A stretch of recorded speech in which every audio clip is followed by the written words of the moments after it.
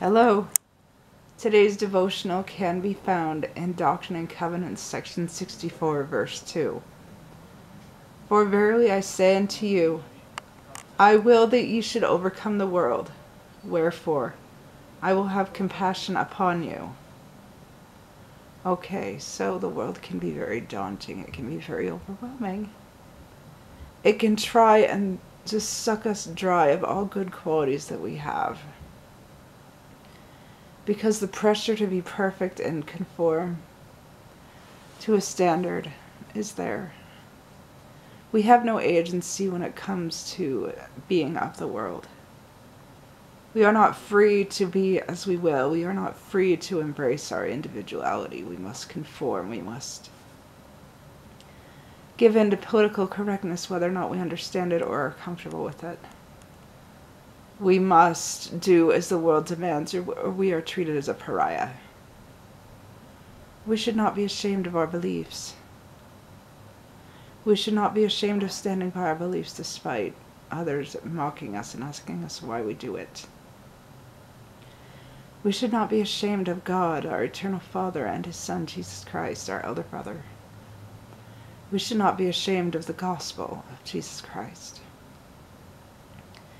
We can overcome the world's demands that we bow down to conformity and forget God. With God's help, we can do this. We struggle with that every day. Nobody's immune from that.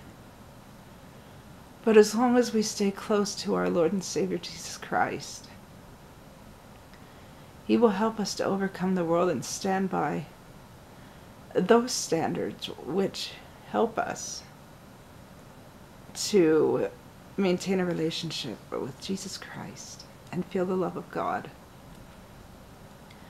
People will pressure us to abandon our beliefs because they are not of the world and they go against what the world considers cool or human or compassionate. But we are children of God first and foremost, and we do not have to conform to the world just because we live in the world. That which is of the world is temporal. That which is of God is eternal. And we should pursue the eternal things that we might find lasting joy. Because pursuing the temporal things will only give us momentary pleasure that will not last. But that's something we have to learn for ourselves and make a decision on for ourselves. And with that said, I love you all so very much, and I say these things humbly in the name of Jesus Christ. Amen.